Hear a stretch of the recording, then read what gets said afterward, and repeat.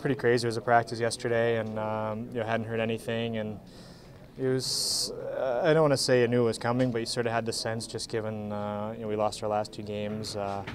There's the potential for a trade coming, and got home, got a phone call at 3:05 from my agent Pat Morris, and said I'd been traded to Boston, and from there I think I had 40 missed phone calls, a bunch of text messages. Talked to Ray Shero, talked to Don Sweeney, and from there I was just trying to get my kids settled. They were going to bed, so packed up, fed them, got them into bed, and then took off to go to the Prudential Center to get my equipment, and then drove up here last night and ultimately got here on midnight.